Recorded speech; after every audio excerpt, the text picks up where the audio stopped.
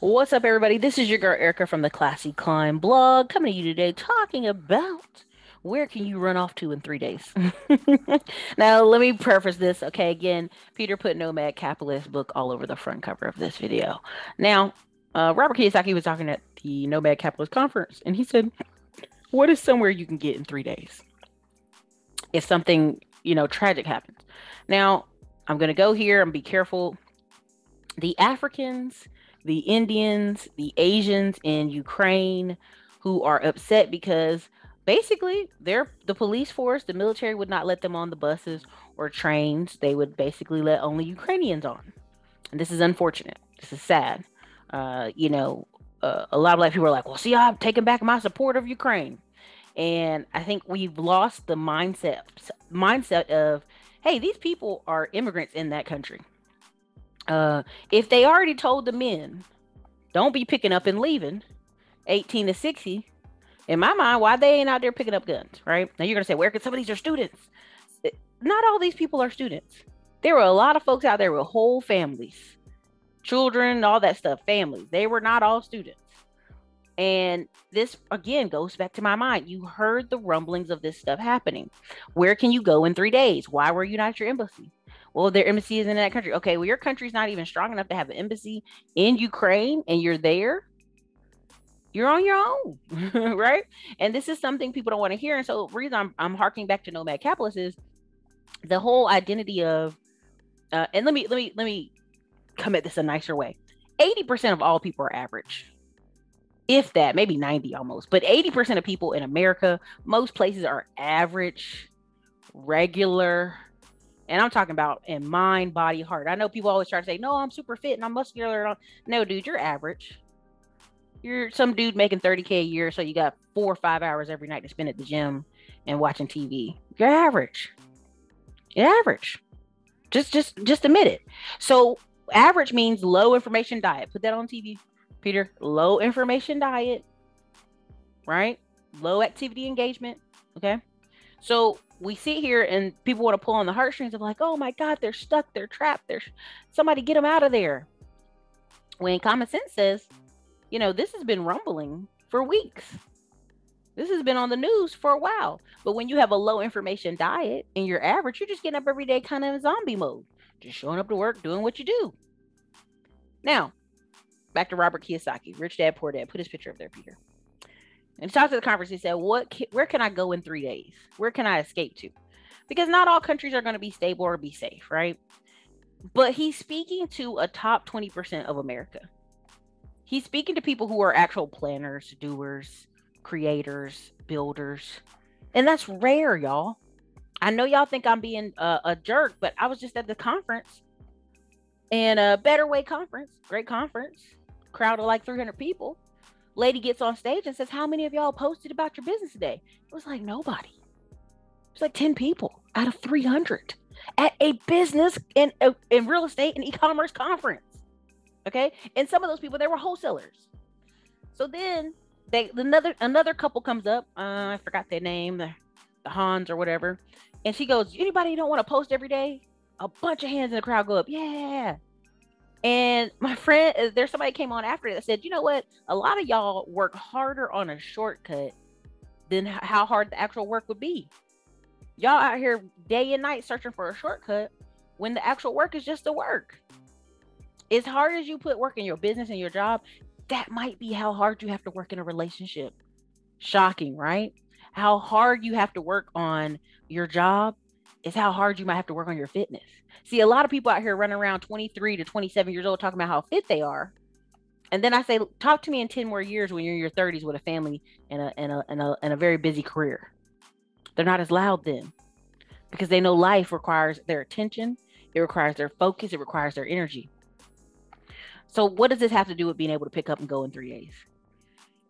Telling people at a Nomad conference, which is a better conference, is a very smart conference, high level performers there, that they need to be ready to pick up in 3 days is only going to be heard by a select 10% of the society that are going to move their assets around, invest in getting multiple passports, And the reason why people say, well, why would a person do all that unless they're a drug dealer or they're doing something scammy? Nah, man, I literally know a guy who's a great business owner. I'm not trying to discuss his business.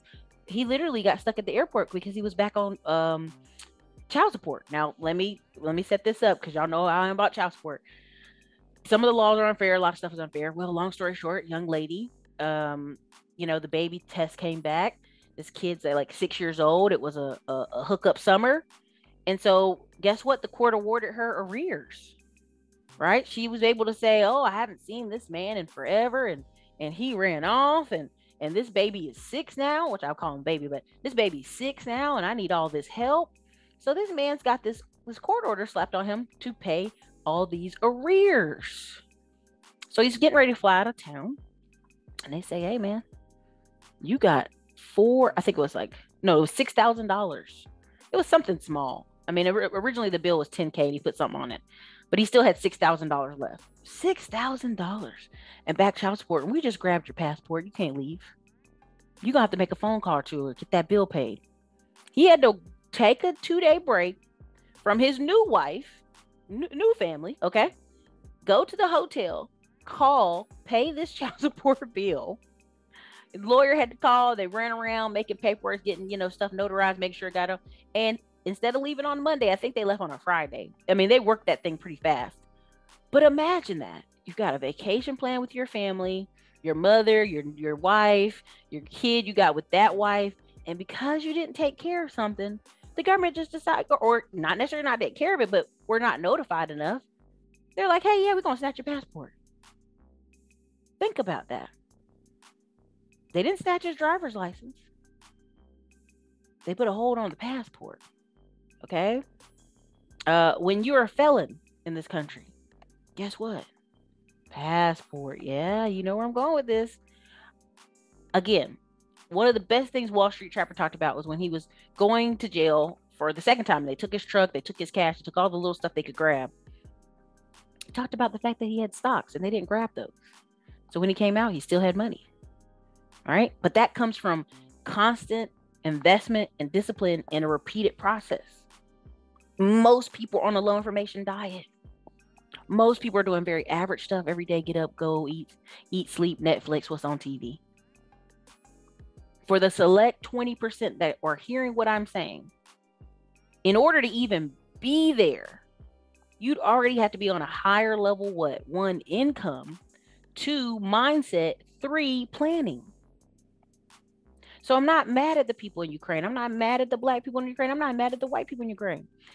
Most people in Ukraine woke up Friday and was like, oh, crap. Oh, nay, this is really happening.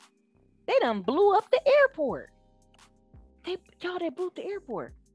And most people were what? On the road. You saw the videos of countless cars all over the road. Peter put it here. People are on low information diets. And so if you just take a few extra steps, right? If you're a person that's got something going on about your life, if you're a person that makes any kind of significant money, having a defense mechanism is smart. What cracks me up on the internet, when we know majority of people, 80%, like I said, are average as hell, talking about, I need a trust. And when you ask them, do you have $75,000 to put in that trust today? Oh, no. Do you have a house that's paid off you want to put in the trust today? No. Then what the hell are you talking about, man? You're just using internet jargon. A lot. Look, y'all, I'm a lying. Come on, y'all, on this internet. Am I telling a lie here? And there's over 60 types of trust. I think 57 actually. But so don't act like I just quoted you on everything. But the fact is that most people are average. And they're looking for average solutions and they want to have average complaints. That's why, again, I say that relationships and dating and mating conversations are so easy for people to be on the internet for 8, 9, 10 hours hangouts, because it's opinions. They don't have to have any real results in life.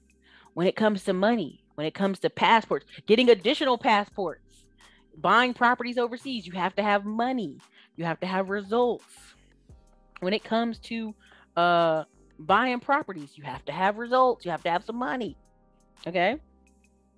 And so what happens is people want me to be up in arms about what's going on to these African folks in Ukraine, and I'm just not about it. Because most of them are on a low information diet. They came there to make money in that country, and then they don't think about, okay, where are we going to go? If something goes sideways in this country, what are we going to do? Most of them are in survival mode. Right? I saw a couple with like I think it was like a 3-month-old baby outside. It was like 2 degrees or something crazy there. And I said, now, why would you take your wife with this baby and go try to walk to the border? That don't even make good sense, right? So some of this stuff I'm hearing and seeing is it already shows you that these people are, 1, average, 2, not paying attention, and 3, like, that country has no obligation to take care of folks. Same thing here in the United States. They've already went to court for Michigan, and teachers don't even have to teach your child how to read. It's not their job. The Supreme Court already told you it's not their job. How many times do people have to tell you that's not my job? If you on a low information diet, you're not teaching your children, you're not tutoring your children after school, that's not my problem. But we don't want to hear that. That's too harsh, right? I'm being too harsh right now, right? So again, Nomad Capitalist, I'll be at that conference this year. But something for you to think about. Where can you go in the next 3 days if something break out in America? A lot of you gonna go be home. I'm just gonna keep it a buck. A lot of y'all gonna be home. So let's make your home the best place you can be, right? I'm gonna tell you right now. I had gotten to a little issue, and the guy came. Well, I'm gonna tell you what we're gonna do. I said, let me tell you what you're not gonna do. I'm a business owner. You can go talk to my attorney, and you can go talk to my accountants. Oh, I'm sorry. I apologize. Well, just get that paperwork over to me. Whole different conversation, whole different level of talking, conversation, attitude adjustment changed that in just that moment. Why? Because real business ownership is rare, y'all. It's only about 10% of our society. And let's put it really into context. 1 in 10 Asians, 1 in 34 whites own a business, 1 in 54 Hispanics, and 1 in 8 blacks. Sometimes 1 in 20, depending on the study you look at. So most people are stuck, working a job somewhere. 2, at the whim of that job. And 3, aren't really serious. I'm not saying everybody got to start a business. I'm not saying that at all. Let me be very clear. I'm not saying you got to start a business. What I am telling you is, as I go out here, you see this stuff, the contractor lifestyle. I put that book out long ago. 1099 lifestyle was going to be a thing. I told folks, right? I got to finish the book Letter Income 2, but Letter Income Part 2. But I'm telling y'all, a lot of what you're seeing out here is the result of, okay, you know, first they see if you're a business owner. You're not? Okay, cool. Then they see if you own a home. You're not? Okay. Then they see if you own some assets. You don't? Okay, they don't care. They already realize you're not even on the game. You're not even in the board. You're not playing the game, so they don't got to care. I know that's so offensive to some of y'all, but this is really the truth. Where can you go in 3 days? And people say, well, I could run to the mountains. I could do this. Okay. And this is not to be a doom and gloom video by no means, but you saw what happened when we just had a toilet tissue shortage in this country. I'm not saying be paranoid about America, what's going on in America. That's not what this channel is for. I just want you to be thinking. Just want you to take a minute and really think about it. Where could you go in the next 3 days if you had to go? What could you do? Right? We saw those tornadoes happen in Kentucky, and people were like, oh, crap. Like, I don't have nothing. I don't have nowhere to go.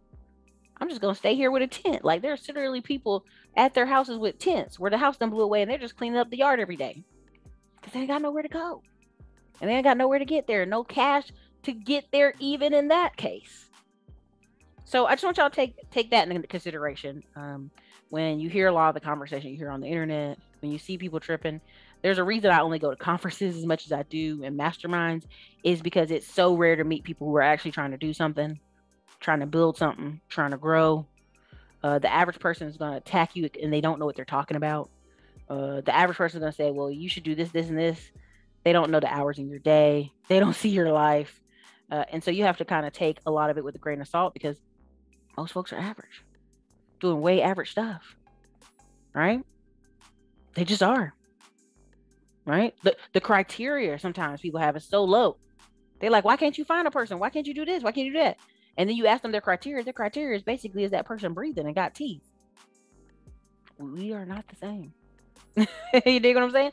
We aren't the same. So anyways, you guys, this is your girl Ericka from the Classic Climb blog. Don't ask me again what I think about what the Ukrainian folks should do or what the Africans should do there. If you there, you better pick up a gun and fight, and you better stand your ground, because they ain't let you go nowhere. Some of them got across, but not a lot of them. Anyways, you guys, this is your girl Ericka. Have a great day. Do you want to learn how to buy tax liens for less than $1,000 and get that immediate ROI return on your money? Come on over, hop into the free training. Listen, my name is Ericka Williams, author of the Classic Climb blog. I'm a 6-figure YouTuber, got $2 million in portfolio that I manage. But listen, I'm gonna show you how you can get in to tax liens, sometimes for $400, $500, $1,000.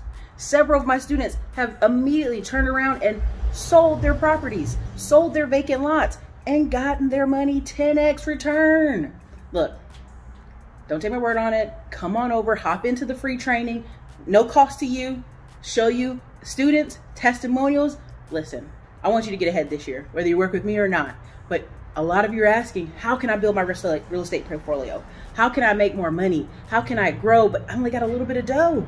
Hey, let's get cracking. Let's work together. Hop into the free training and let me show you. This is your girl Ericka. Later.